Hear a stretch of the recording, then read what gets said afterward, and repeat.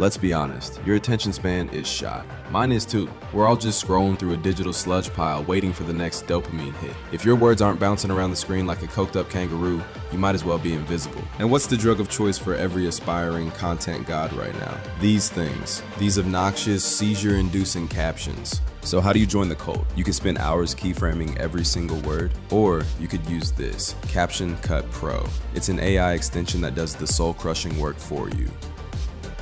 Now, for the magic trick, go to Advanced Settings and click the one button that matters, Dynamic Mode. This is the feature that separates the pros from the people who still think jump cuts are revolutionary. Dynamic Mode lets you set different styles for different word counts. It's like programming a personality disorder for your text. For single words, we'll pick something dramatic like cinematic waver, because drama gets clicks. For two-word phrases, ghost mail sounds edgy, so we're using it. For anything longer, who cares? Just pick double shooter and make it a loud color.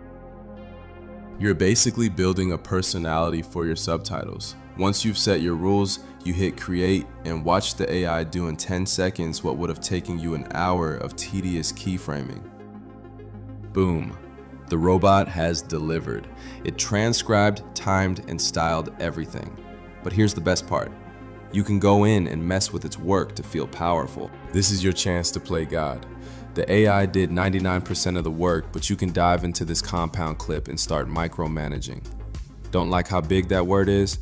Make it bigger. Is this line not centered enough for your crippling perfectionism? Nudge it. This is where you add your human touch, which is code for tinkering with stuff so you can tell people you did it all yourself. The AI builds the skyscraper, you just get to hang a picture on the wall and take the credit. You've successfully pandered to the lowest common denominator of audience engagement. It's loud, it's flashy, and it'll stop a scroller dead in their tracks. Is it art? Number. But will it get you views? Absolutely. Now you know the secret. Go out there and make some noise. Or, let the AI do it for you. Whatever.